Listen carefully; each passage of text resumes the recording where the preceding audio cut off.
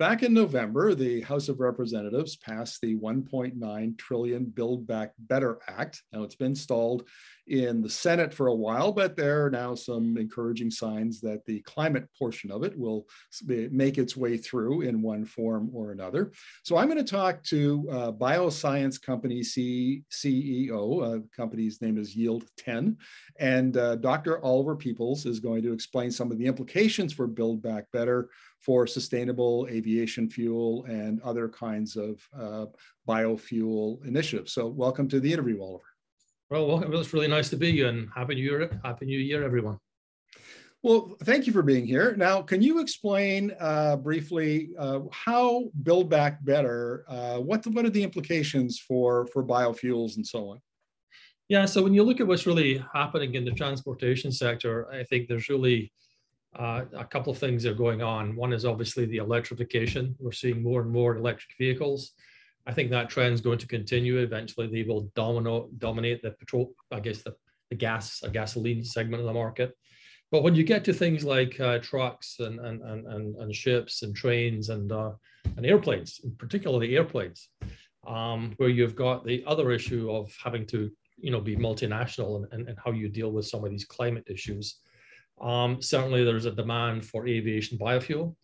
And then because of the low carbon fuel standards, particularly in California, but also in Oregon, Washington State, Alberta, or shall we say, British Columbia, and likely to be happening also over Canada, you've got this tremendous demand for feedstocks, low carbon intensity feedstocks, for the production of these biofuels.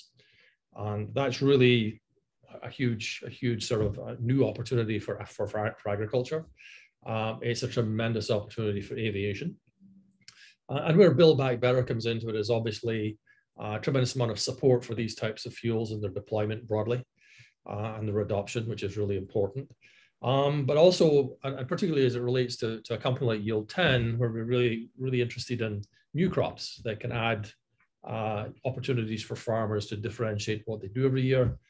We're very excited about the cover cropping potential of this, because there is actually funding in there for $25 per acre for the use of cover crops on their land that would normally lie fallow throughout the winter. And I understand that you're working on a product called Camelina. Maybe you could explain that for us. Yeah, so you're a Canadian, so obviously you've heard of canola. And as it's known, Canadian oil. And canola is basically a variety of rapeseed. And, to get to the Latin term, it's a brassica of all things, who knew? But obviously that's a very important oilseed crop in Canada. It really was something that was developed through traditional genetic breeding, basically through, from the 60s into the sort of early 80s, before what they had developed was really the canola quality, which had a healthier oil and it had a healthier, protein meal, which is used primarily in animal feed. Camelina is similar, except it doesn't have the advantage of the tremendous amount of development they've been on since the sort of late 50s, 60s. It's really a crop that's been used primarily in Northern Europe. It has some really interesting and exciting attributes. It does make a good oil. It makes a very healthy oil, actually. But it's more like, in terms of stage development, it's actually quite far behind. And so, you can look at that and say, well, it's got a long way to go to be competitive. So what else does it have? And it has a couple of things going for it that we think are really exciting. The first is it's got a very fast growth cycle. So it needs fewer frost-free days. And I've had the opportunity to visit Saskatoon in January, and believe me, fewer frost-free days is a good thing. So, I would say that opens up, obviously, the use of this crop as a rotation crop in the Pacific Northwest up into Canada, Saskatchewan, Alberta. The other area where it's really exciting is essentially as a cover crop, because its fast growth cycle allows you to plant it in the corn soybean belt, where you've harvested your corn or soybeans, and then to overwinter it. So this crop will actually come up out of the ground and it will essentially overwinter. And then it comes up very quickly in the spring, and you can actually harvest the crop before you plant the next year's soybean. Now, there's been efforts in Canada to do this with what is known as winter rapeseed, which is the sort of, the non-food quality canola. but it was never very successful because, of course, winter rapeseed hasn't been able to survive there. So we've been doing winter Camelina varieties up in Canada for a number of years. And we think that's just a tremendous opportunity. Now, how does Camelina potentially fit into a biofuel scenario? So like some of the other oil seeds, it produces, 40% of the seed weight is oil. And that oil can be recovered by just cold pressing or typical extraction. And then it can be cleaned up and fed into any kind of essentially renewable diesel or renewable aviation fuel infrastructure that's is already in place. And so it's sort of a drop-in alternative to canola oil or soybean oil. And it has the advantage in that because it requires less inputs, it has the advantage of having what they call a better carbon intensity index. And carbon intensity index, of course, is the key economic driver of value for the use of the renewables in blends with regular diesel fuel and aviation fuel. Now, when you say a smaller carbon or fewer inputs, smaller carbon footprint, I think, are you thinking about nitrogen, for example, less tilling and work in the field, those sorts of things? Yeah, those sorts of things, and it's a combination of things. It basically doesn't require as much water. It seems to be able to tolerate, less optimum soil conditions.